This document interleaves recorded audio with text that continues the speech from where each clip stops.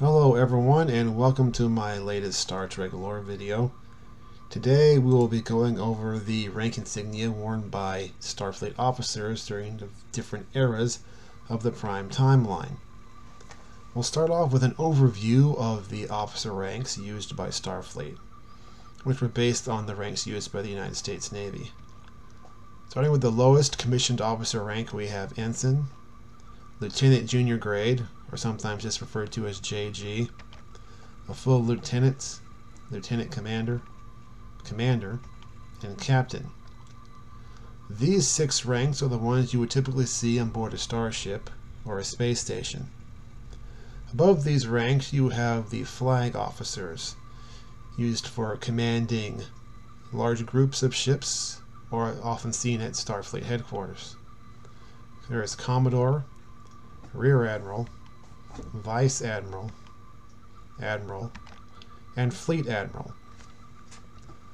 Since the time of the original series, the rank of Commodore has been phased out of use in the United States Navy in the real world.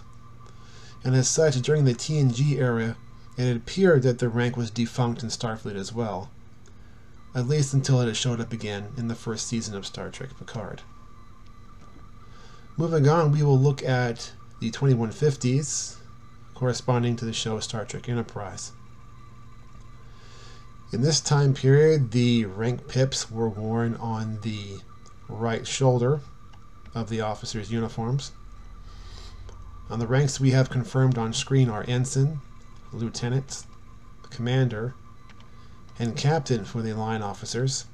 If the other ranks were present at the time, they were not seen.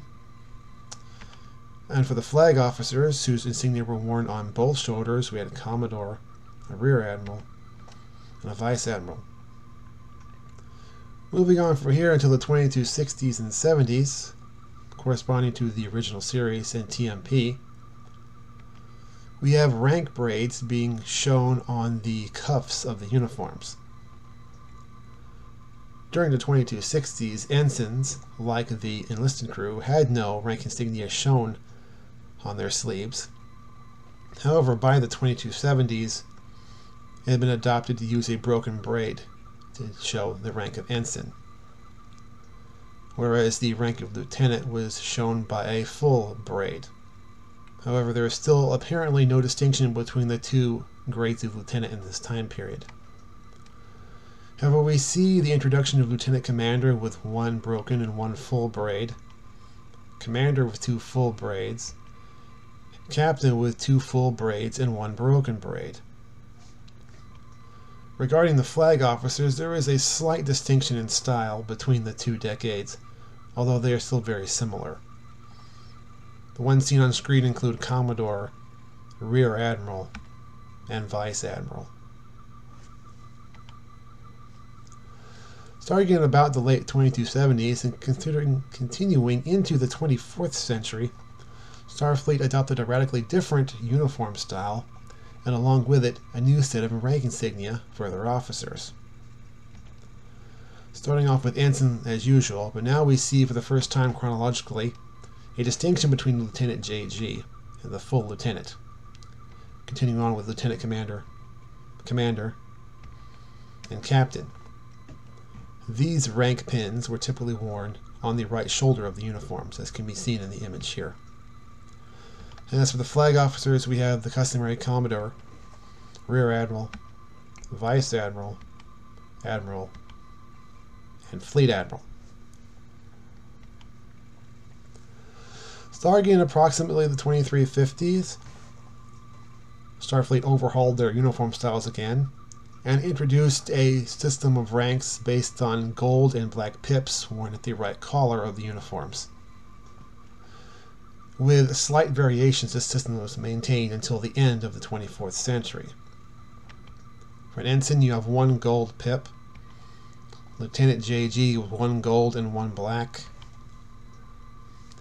a full lieutenant 2 gold pips, Lieutenant Commander 2 gold with 1 black, Commander with 3 gold, and the Captain with 4 gold pips.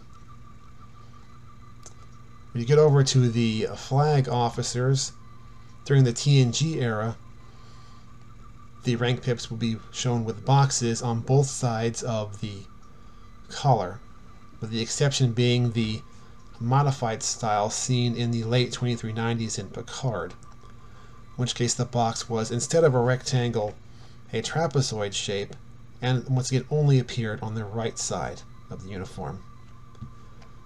We have the usual Commodore, Rear Admiral, Vice Admiral, Admiral, and Fleet Admiral.